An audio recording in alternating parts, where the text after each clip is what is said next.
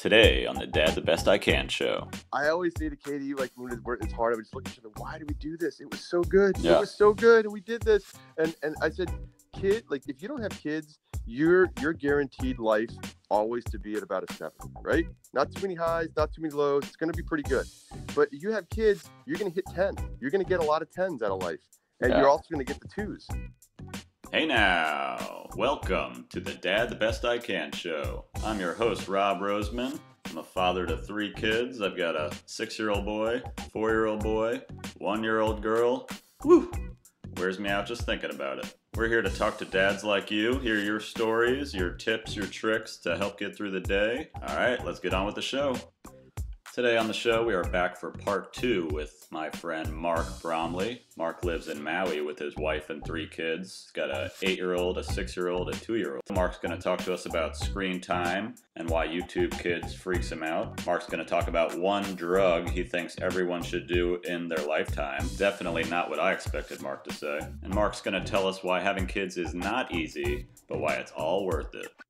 Screen time. Which you hear a lot about, but nobody knows what the fuck to do about it. The worst thing is I feel like a hypocrite because I just walk around on mine all the time. So how am I supposed to, why should my kid listen to me if I'm telling him to put down Hot Wheels race-off game on his iPad because I'm scrolling Instagram or something? Totally. Yeah, no, I think it's I think it's twofold. I mean, I was talking to Katie about it. Like when I get most annoyed with the kids is when I'm trying to do something on the phone and they're taking me away from it, which is awful, right? When if I just have the thing on the charger and it's just me with them and, you know, maybe there's things I want to do in the house, whether it's grab a bite to eat or watch something on the TV or, you know, go outside, but they're demanding my time. It's not as frustrating for me. It's when I'm trying to jam in that work email or reply to a text or check a score or something like that, and they're demanding my time. That's usually when I get most annoyed. And so first and foremost, to your point, setting the bad example, like I feel like that's got to stop. Right. Easier said than done, obviously. And then with them, I mean, the only thing we've done that I'm super proud of is we have banned YouTube Kids. Only because we've heard horror stories that there are creepy sites and creepy people out there who embed really inappropriate shit in, like, it starts off Peppa Pig or starts off Paw Patrol, and then at the 3-minute mark turns into something that they shouldn't be watching. And I'm, you know, I mean, when they're on screen time, I usually pop back and check, you know, what they're watching, you know, a couple times, but not nearly enough to catch if they're up to no good. Yeah, so, those egg videos. I mean, there's so much trash out there, and, you know, we consume a lot of it too, but there's a difference, I think. When we grew up, we had a TV show, or we had Super Mario Brothers, and we'd sit and play, and I mean, like Angie will say to me, we did this too, and I can't quite articulate why it's different, but it just seems like it's on steroids, and it's just designed to be so addictive, you know, because I'm addicted too, right? So it's like, you don't want to see that for your kids, so I think, like you said, we try. I was just talking to my friend about it, and he says when he puts the kids to bed, like if he has his phone, he's going to want to check it when it gets boring, or, you know. So I've tried at least to, like, for 15 minutes, leave it downstairs. If it's on you, you're going to check it. So I think putting it in the charger for a minute is probably a good step. Katie and I tried for the first time this year. It didn't go well, but just the fact that we've tried it twice, and I think next year we'll probably be better with it. But, you know, at work, if I have goals, I knock them out of the park, right? Because the goals are tied to my bonus, and goals are tied to the success of the resort. But never put goals on paper at home, right? We don't put relationship goals or family goals or household goals. We have things we want to do, but they're kind of out there floating around in the ethos. And we don't do anything about it until we put it on paper. So this year we put things like, I wanted to do once a quarter community service with the kids. I wanted to take them to Shabbat services once a month. I said to, you know, for Katie and me, we got to go on a date night once a month and once a quarter with another couple. Cause I don't have time or bandwidth for socializing because I do it all day at work, but she would love to do it. So we put these things on paper. And the first quarter of the year, we were really good about doing it, right? We put, like, you know, certain things about, maybe there was some personal goals about weight loss or diet or something like that. And it was just attached to the inside of the cup cupboard in the kitchen. So every time you open it, you're kind of reminded of it. Dude, it had such an impact. Unfortunately, then life got turned upside down with the move to Maui, so we kind of lost focus on it. But the reason I'm going talking about this because the phone time was definitely on that goal list, right? And we were really, really good about it, right? We have got this incredible lanai on our house that overlooks the ocean and the island of Lanai. We'll sit out there together at night. I mean, gorgeous, watching the sunset. Both of us on our phones, right? And so when we put it on paper and wrote it down, all of a sudden it became more real, more tangible, and more accountable. And so I think what we'll do next year is also put some goals for the kids stuff, and not just well, I don't us. even think I really thought about it until I had kids, because you want to just be on your phone the whole time. You want to be better for them. Like, I think it's got it, every year it gets a little more slippery with it. It gets a little more addictive. I see kids out at dinner that literally don't even look up, and I'm judging them and their parents, and I know they're doing the best they can, but I also know I want to find a way to be a little better, because I want my kids to be able to interact in the world one day. So like you said, I think you just find those little ways to get better, and then you just go with it. You can't be off your phone all the time or tell your kids not to be on it ever. Let's take a quick break from Mark to tell you about our Dad Tip of the Week. Today's Dad Tip of the Week is brought to you by Kickstart Reading. At kickstartreading.com, you can watch 2-minute videos with your kids to teach them how to read. It really is that simple. Watch a video, knock it out, you're done. Go to kickstartreading.com and use the code DADTHEBEST to get your first month free. All right, this week's tip I use all the time. Somebody taught it to me, I forget who, but if you're not doing it, you should start doing it now. When you want your kids to do something, give them 2 choices, both of which you're happy with, A or B. We're at dinner, your kid doesn't want to eat. You're going to eat 6 chicken nuggets or 4 chicken nuggets. Which one do you want to choose? 4. Okay, done. He's eating. I'm happy. Do you want to eat 7 green beans or 3 green beans? 3. Bam. Kid's eating vegetables. Do you want to watch Daniel Tiger or do you want to watch Arthur? Arthur? Perfect. Let's watch a show. Arthur, by the way, a great show on PBS. I highly recommend. Pretty much anything on PBS Kids, you're going to feel good about your kids watching. Make things simple for your kids. Make things simple for you. Win-win. Let's get on with the show. Let's hit you up with a few more fun entertainment questions for Mark, and then we'll let you go. Nice. All right. If you could see one comedian, dead or alive, who would it be? Probably Eddie Murphy. Alive, that would be good. In the jacket, he was the man. Yeah, raw. He was actually he stayed here with us a few months ago, and at one point he's just sitting on the pool deck with a hooded sweatshirt on, sunglasses. Oh yeah, all right. He's having a good time at least. I was going to say he kind of went into a rabbit hole, but that's probably you're probably around famous people like that a lot. Yeah, Hercules. That'll be mine. All right, it leads me into a next question. When somebody asks you your favorite movie, what do you say? Oh, it's too hard. Hey, Mark, man. what's your favorite movie? So hard. I mean, you got to go genre. Wolf of Wall Street is up there. Okay. Let's end with a couple of fun ones. You're a big music fan. Yeah. You were Tom Hanks in Castaway, and you're stuck on an island for 1 year. What albums? I don't want to say albums because I don't really know albums, but what artists or rappers or whatever are you bringing with you? You can bring 3 with you. Funny enough, I've been thinking about this a lot lately because I've been asking other people this question, and I don't have it completely down pat. I'm going to go with Dr. Dre, The Chronic. I'm going to go with Nas, Illmatic. And I'm going to go with, this is the wild card because I'm a huge Too Short fan. Too Short, Shorty the Pimp. God, your kids would be so proud.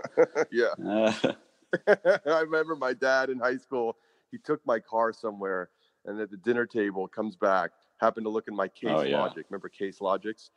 And he comes and he looks at me and goes, Mark, why do you think you're black? Or I don't know if it's why do you think, or why do you want to be?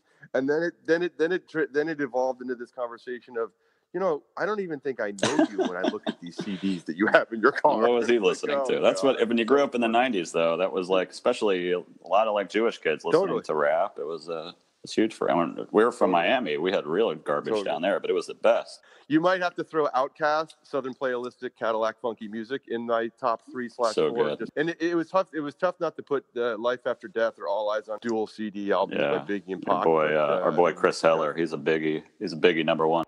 I actually asked him that question, and his was I think Raekwon, Only Built for Cuban Links, Low End Theory, Tribe, and I forget the second one, but it wasn't. Oh, it was Jay-Z. I forget the album. Well, he grew up. And I'm sure Heller will listen to this. And I tell him, dude, he is the Brian Windhorse. Nobody knows who that is, by the way. Of rap, right? Brian Windhorse only knows Cleveland Cavaliers basketball. That's all he knows, right? I, on the other hand, I'm the Stephen Smith, right? I'm diverse. Wow. I got depth, right? I told Chris this, and he ignored it. So now he can't ignore it. Mark, you are the Stephen A. Smith. That's something to be known. It's better than Skip Bayless, I guess, but congrats. What is one drug you think everyone should do in their lifetime? One drug everybody should do. You're 70 years old, you're grandpa, you're like retired, you're just like, you want to live a little, right? What's something that you would say it's worth trying? Or you can abstain. Maybe you've never done anything like this in your life. Yeah. I honestly, this is going to be I can't even believe this is going to come out of my mouth, and you're going to fall out of your chair if you're sitting down. And it's not a drug, but like the meditation and that, like what I've found in the last year and a half, what that does for you is better than any drug. And yeah, it's just. What are you doing? Are you doing TM, or are you doing just mindfulness? I use mindfulness. I use the Calm app. I've a couple other people have sent me stuff. I am by no means. I am like still a very beginner on this stuff. I haven't found the discipline to do it regularly. I do it right now as kind of like a like emergency triage, right? When when life is just, when I'm feeling overwhelmed or things aren't going well, I journal. Look at you. Or I'll meditate. So what do you do? Like a little 5-minute on your phone? Put your earbuds in and listen. No, 10 minutes usually, and but it's amazing. It wipes the slate, and I've heard someone call journaling windshield wipers to your soul. And so what do you do with that? You're waking up and writing, or just throughout the day, or what? Yeah, no, it's usually when I can't do anything mellow at home, right? So it's usually when I get into the office right away. I'll close the door. I've got this little essential oil diffuser in the office. It's always going, and I'll just take 10 minutes to fill a page of whatever's going on in my head, and it's unbelievable. That's awesome. What it does for me. You, I've always tried them, and I fall off the wagon, but I've got back. I use that Headspace app now, and I'll just I can't even. 10 minutes is hard, so I'll try to knock out 3 even, and it's just oh, that helped. I did a hot yoga class this morning. That was something if you could have seen a video of this, it would have made your day.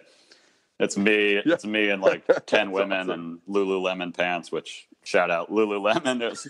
I'm not going to hot yoga if there's 10 guys there. So, but I feel like an asshole for the first 30 minutes, but the last 30, it's that same thing. You're getting that that mindfulness effect where you're just sweating, and it's I should do more of this. So who would have thought that you would ask me a question when we were in sophomore year at 515 Walnut about what drug to do, and I would have said meditation. I had that was the eighth on my list at least. A huge plug too. There's a book called Search Inside Yourself. If you haven't read it, read it.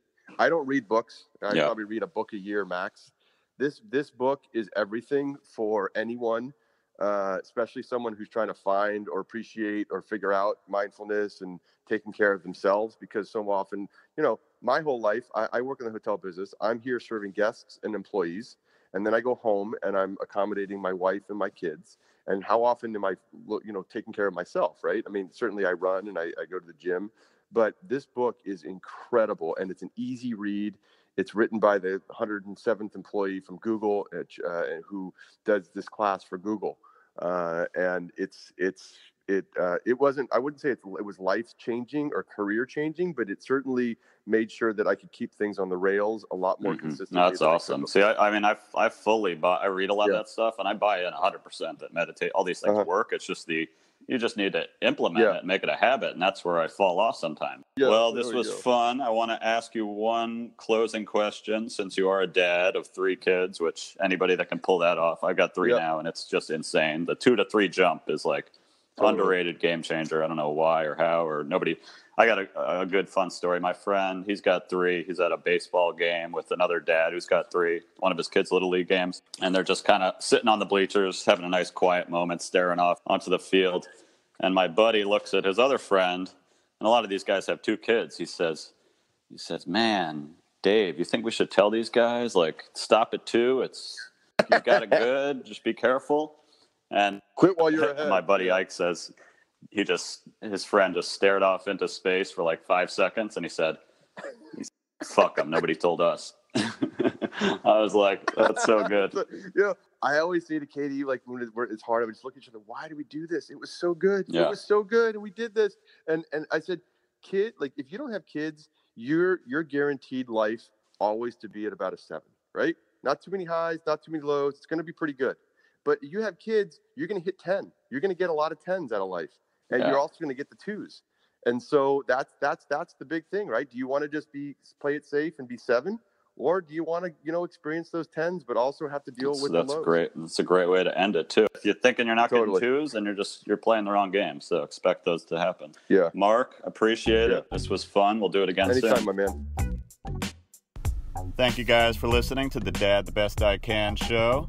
If you enjoyed it, please subscribe and leave us a 5-star rating on iTunes or Apple Podcasts. Actually, 5 stars. We could do better than that. Brooks? Infinity stars. Cameron, how many stars? Infinity 1,000. Got to one-up them in this household. Thanks. See ya. Thanks again to our sponsor, Kickstart Reading. At Kickstart Reading, you can watch 2-minute videos with your kid that teach them how to read. It really is that simple. I taught my kid how to read with these videos, and now you can too. Go to kickstartreading.com and use the code DADTHEBEST to get your first month free. kickstartreading.com.